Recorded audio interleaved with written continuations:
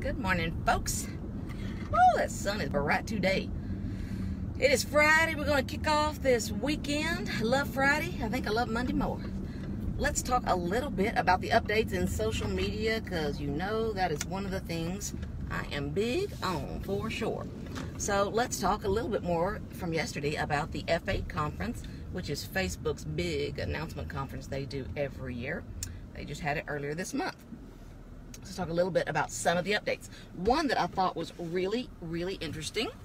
We all know that Facebook is the Mac Daddy, am I right, of all social media, right? So if you're a marketer, that's what this particular study is done by Social Media Marketing World. And it's a study of, I believe, 6,000 marketers nationwide. And this particular study showed that, as we already know, Facebook is numero uno. By far, 2/3 say that Facebook is the #1 platform for them. Facebook has 2 billion monthly users, regular monthly users, which just dwarfs Instagram, which is about 800 million. So Facebook is Mac Daddy.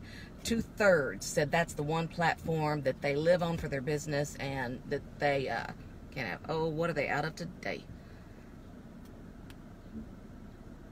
We'll be closing at what?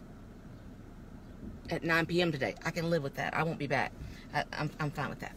Sometimes they're out of Coke. That's bad. So, what I want to talk about, though, is guess what the #2 is? Good morning, Mr. Edrington. How you doing up there in the fine state of Tennessee? I was kind of shocked, because I think everybody I know in marketing would say that the #2 is Instagram. Wrong. Shockingly, it is one that I've been intending to focus on more and adding to my list, which is, any guesses? LinkedIn. It is LinkedIn, which I think is fascinating. That's #2. And I don't know about you guys, but I massively underuse LinkedIn. Large Diet Coke, please. Thank you. How many of you guys use LinkedIn like use LinkedIn? I have a LinkedIn, and thanks to my daughter, she made sure that I got up to over 500, connections, so it didn't look bad. You get to 500, it says 500 or more. So I've got that. But how many of you really use LinkedIn? Gary Vaynerchuk and lots of others have really talked up its importance for use in actual business. Other than the social portion of it, it's really a big deal. Yeah, I think I've seen you, Ann, over on LinkedIn a bit, and I need to do better. So here's what I love. Like Gary Vee will say, he's like, when you record a vlog or a podcast, he goes, you shoot the video for your vlog. So for those that want to watch visually on Facebook, on YouTube, they've got that option. Then if you want to, what they do is then you go and you take your audio and you push that over to your podcast. Now, then you have someone strip that, basically transcribe it so that you can upload it as a blog article. And then take the best segments, he says a shorter maybe version for a LinkedIn article. So he recognizes the importance of LinkedIn.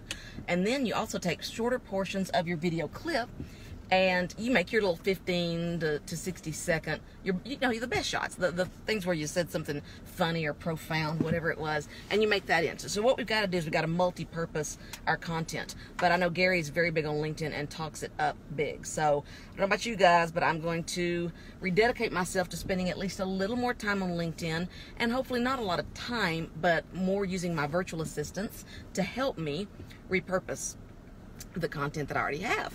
Also be curious to see how many of you have used virtual assistants, because that's a new thing that we have really found some success with. I know Mr. Edrington has as well.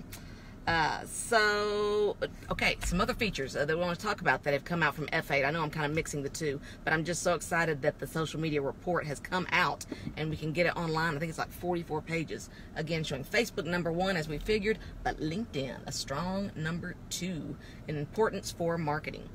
As far as Facebook, one new feature they've come up with is the ability to clear your history. Don't know if it's active today, because everything I watch, read, and listen to is always Facebook is rolling out. So it's imminent if it's not there today. It's coming soon, very soon, to theaters near you. So you're going to be able to clear your history. So the point of this is, if you have a lot of things showing up in your feed that are things you maybe were never interested in, or you're no longer interested in, you would have the opportunity to do a reset. I know a lot of people that, in my age range especially, that talk about, retargeting. They don't use that word, but being creepy or invasive. And I think it's fascinating, because I know my daughter Savannah, she loves it. She's always going, I love that Facebook knows I like buying dresses on Facebook. She goes, they keep showing me cute dresses, and I keep shopping right there on Facebook. And the great thing is with AI, artificial intelligence, they get better and better at picking out the kind of dresses you're buying. And so you'll see more of the type of things you like, which is really pretty awesome. So there's a lot of us that really like that feature. Thank you. Okay, got some tacos. And so I think it's a great feature. But for some people, they want to get a fresh start and start over, so that's good too. I love what Gary Vaynerchuk said. I don't know if you... Hello. Thank you, ma'am. You bet.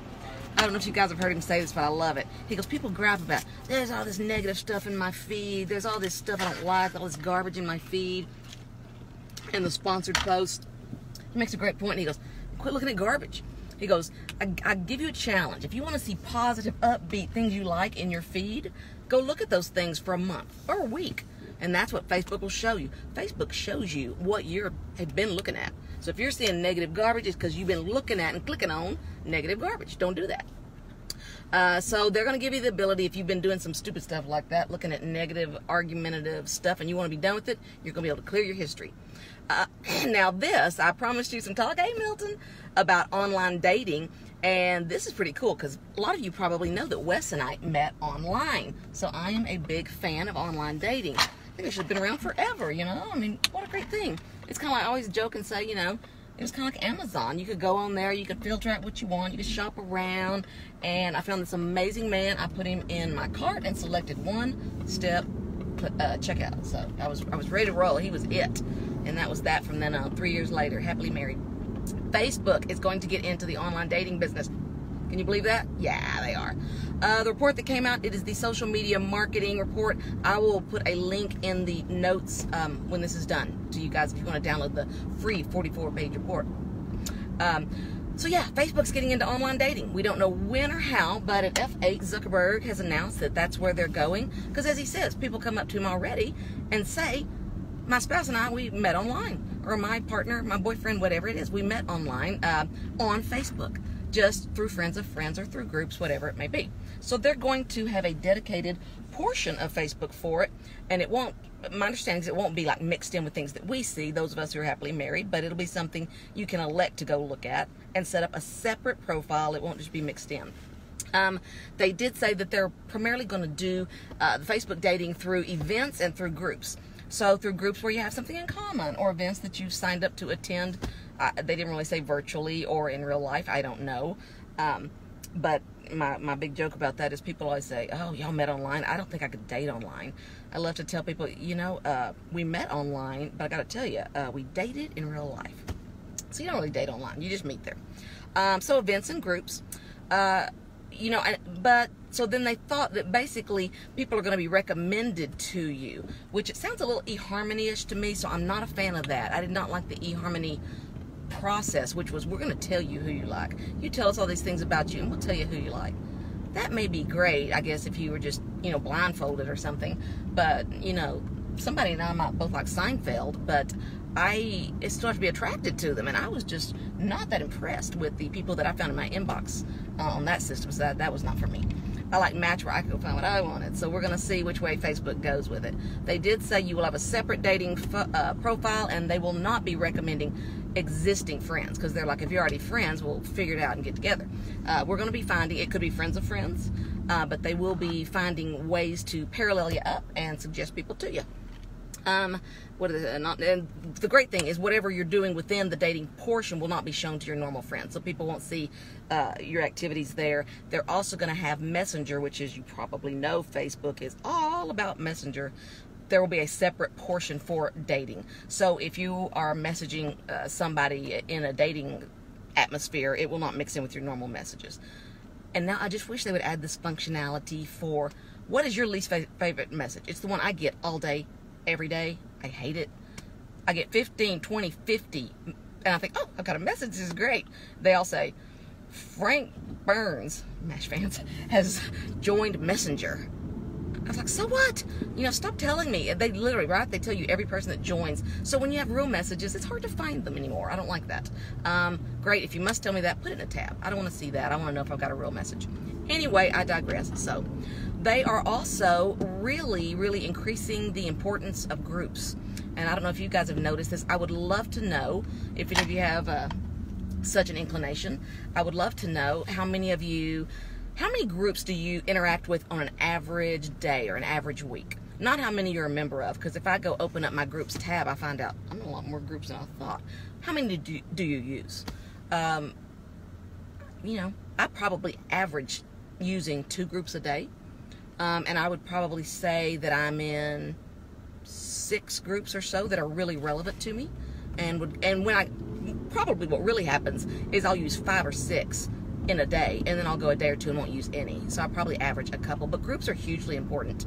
And they are really talking about, in the mobile atmosphere even, creating a separate tab. So when you're in Facebook, there'll be a button for your groups. So that will make it much easier to interact. I know they had a groups app at one point that they've taken back, but they want to put it directly into the user interface on Facebook at the app itself. So the really extra bonus there is they are apparently coming up with a plugin for groups that you want to create, and a lot of marketers are really going deep in groups. I know Caitlin Batcher is a great authority if you want to do some research on using closed private groups or open groups, whatever you want. And they are coming up with an app that you can embed in your website or in emails saying, join my group. And that's a wonderful way, whether you're a nonprofit, whether you're a marketer, a political group, whatever you are, great way to let people know how to connect with you on another level. You know, I'm a big proponent of, I don't think technology is separating us the way we were afraid. I think it's different, but I think it's finding ways to bring us together. So I'm excited about that plugin. I'm also curious. My understanding is that Facebook is very, very big on wanting us to have Messenger basically replace text at some point. They want you to use Messenger more often than you text. I'm curious, what would you think your ratio of using Messenger is to text, and why? I would say I'm maybe 10% Messenger, 90% text still at this point, but I do see it growing every day. And here's the why. I think the reason we do it is text still feels more personal. So you text your close, immediate friends, you text people that you're really comfortable that they want to hear from you, and you use Messenger for those that you're not quite ready to give out your cell phone, right? That's kind of the situation with that. That's my thought. I'm going to say I'm 10%. I'd love to hear what you guys think. Facebook stories, they talked a little bit about that because they keep saying it's going to grow, and I'm sure it will, because stories are growing in every platform. I've yet to see it, but being that Facebook is the Mac Daddy, it will be the Mac Daddy of stories, let's face it. So I got a couple more things I would love to talk about, but I've arrived at work, and you know, on the drive, we finish on time. And we're about to go have a Skype chat with our new virtual assistant, Gary, in the Philippines. So I'll let you know what's going on with number 2 virtual assistant, Gary, maybe in tomorrow's episode. And I will post a link to the Social Media Marketing World's 44-page report so you guys can check it out. Talk to y'all soon.